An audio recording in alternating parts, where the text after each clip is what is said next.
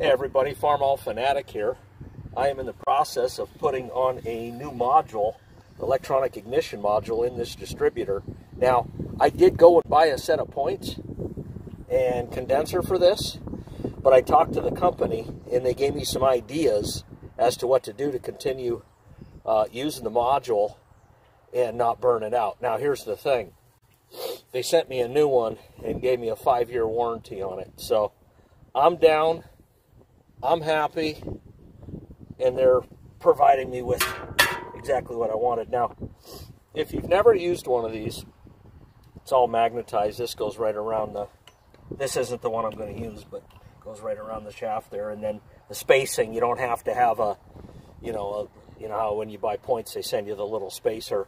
It's automatically done at the factory, so it's even easier than points, although points are easy. So this is the new setup here that I'm going to be putting on here. And really easy to do. In fact, this one's already, I see this one's already mounted at the base. So here's your base. It's already mounted. I'm going to put it in there. I'm going to take that old base out of there and then put this one in there. But super easy to do. And so that's what I'm doing today. So I removed the mounting bracket out of the distributor itself. You can see there's 2 holes here. Those are the holes, those are the same holes where the points go. So it's pretty much, you want to make sure you keep your screws though, because you're going to use them on the next mounting base, which this module's already attached to the base. So there you go, nice and easy. I'm going to bend that right around, or not bend it, but conform it, I should say, right around. Okay, so the new module is in place. You can see that all I did was where the point screws were, I mounted the base. The module was already, as I showed you, attached to the base of it, and then the screws just go in where the points were. Okay, so now what I'm going to do is I'm going to take my magnet and put it around the distributor shaft. It's really foolproof. Okay, so the magnet's in place. Okay, so there's the magnet. It is in place. You can see that it's already pre-gapped from the factory. It's not quite like points, but you can see that there is a little space in between that magnet and the module itself. So as far as you having to do the guesswork and tighten things down and move it a little bit and then crank it down finally because it's set right, it's already done for you. Okay, so this is what you want to do. You want to make sure this little rubber seal, you send your wires up through your rubber seal one at a time.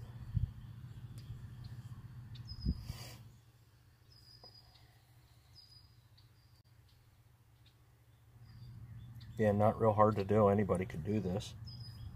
Okay, so now I'm going to send the wires up through the hole.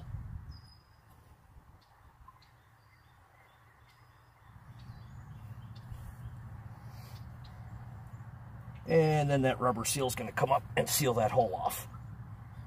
I'm going to want to pull these wires reasonably tight. And the key with all this is that you want to have enough wire to where when you go to your coil, you can make a drip loop right here. And some people say, oh, you got that rubber seal there. That rubber seal will not stop all moisture from going back into that distributor, I promise you. So you're going to want a drip loop, something like that.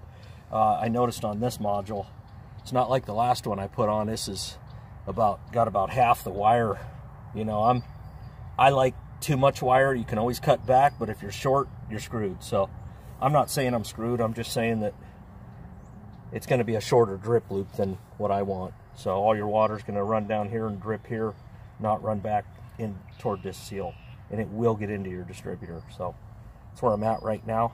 The next thing I got to do is, these aren't the exact fittings. These are spliced. I've got to put the fittings on there and crimp them down. Okay, so I got my ends crimped on, and it's just a matter of going positive to positive and negative to negative. Real easy. So I'm going to go up to the coil, the positive side. I'm going to bring my ignition wire to the positive side as well. And then I'm going to, I think I'm going to use one of these. No, that ain't it.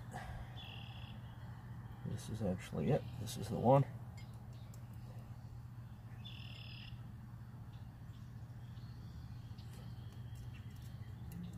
Finger tighten it. Get that lined up. Get this down. So again, for my drip loop, come over to the other one. Come over to the negative side. Put that on the negative. Actually, I want a little washer to go on there. The negative side. Push that up nice against that.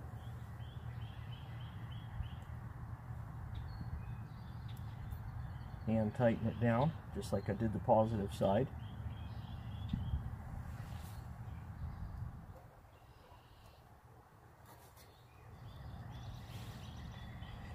Yeah, with a 5-year warranty, they drove a real hard bargain, so I was like, oh, okay. And I am gonna put this on here, and I'm gonna just to fire it up sake, and then I'm gonna use a ballast resistor, I've decided, and see if that makes a difference. Because here's the deal, I don't care how many free parts you give me, I don't want to refix and fix again. That's just me, and I think it's probably you too.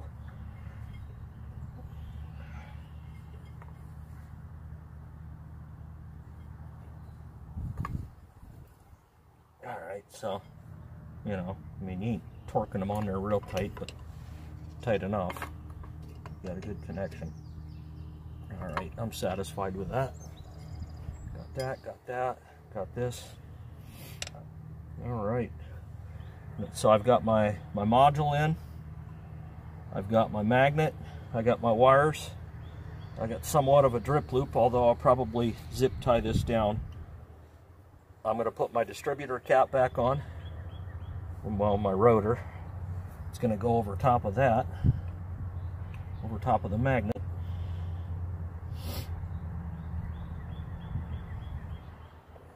Yes, indeed it is. As soon as I line it up, there you go.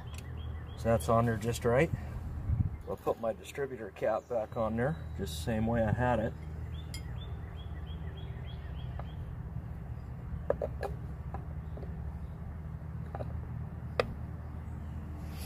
Clamp it down. And I hear tractors.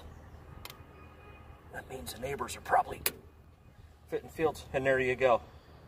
Again, I'll probably use a little zip tie. Probably a red zip tie, you know. Make it look good, but that's it. That's the installation of a new ignition module on a Farmall M. And why that's not sitting flush on there? That's why. Because there we go. Now it's sitting flush. So that's it. I'm going to go in the barn, grab the battery that I've had on trickle charge for about 2 days. I'm going to throw it in there. I'm going to open up the petcock. I've already checked the the sediment bowl. It's clean. I emptied it out, put it back on. I checked for fuel flow. In fact, I'll walk you around here. I checked for flow out of the sediment bowl here. I was getting 2 good streams coming down, so I know from the tank to the bowl to this line, I'm getting outstanding fuel flow. There's my inline that I put on. There's a new rebuilt carburetor. We should be a go here. So, like I said, I'm going to go get the battery. We're going to fire this thing up. Let's see if we got fire.